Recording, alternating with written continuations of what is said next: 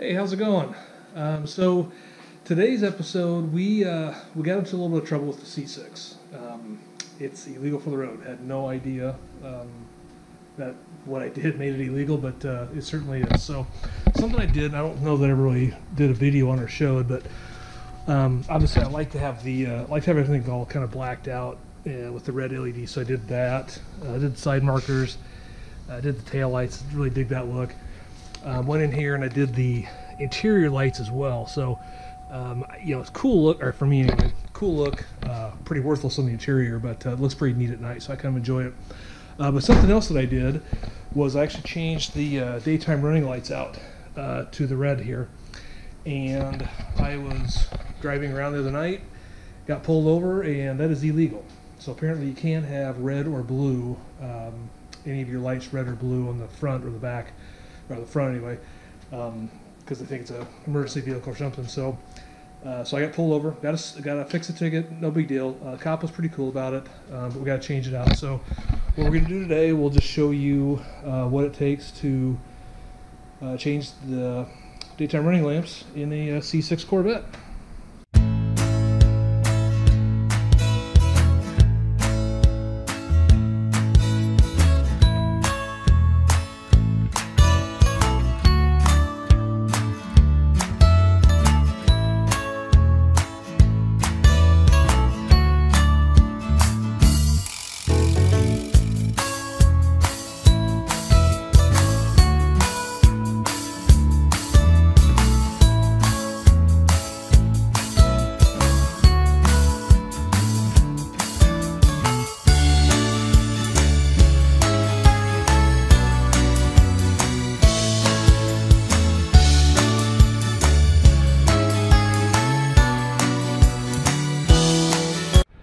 Okay, so we got the front tire off, and what you need to do is you need to come up in here, and there's this panel right here on the inner fender, and you pop that out. So what you need is one of these tools, and just get up in there and pop those out, and that'll open that access door up. Okay, and with that access door opened up, right here is our bulb. Just take that and unscrew it. There's my fancy dancy cool LED that is illegal. So we're going to go ahead and replace it with, I'm just going to do white. I'm going to stay away from the amber. I'm going to try the clear ones and see if I like those. We'll give this a shot and see how it goes. So we're just going to pop that out, pop these in, and we'll do the other side. Okay, so we got that replaced. One thing to check is to make sure that you have it in and it runs properly. I know this is just an incandescent one, so it's not LED, so it doesn't have a polarity to it, but always good to double check and make sure that you have it in, it works, before you get this all buttoned up, get the tire back on, and realize you didn't get it hooked up. I won't tell you how I know that trick. So one thing, I think if you recall, if you watched the video, when I replaced these, or when I swapped in for these lug nuts, these are the VMS Racing aluminum lugs. And I wasn't sure if I liked them or not, the little JDM, but I've really grown to like them. They're super light, they're aluminum, like I said, super light. They just kind of got a neat accent to the car. The thing with these, though, is that you have to make sure to hand torque them. Don't use a torque, a gun. And I've only been torquing them to 60 pounds. I know it's probably not the greatest thing, but they get on there.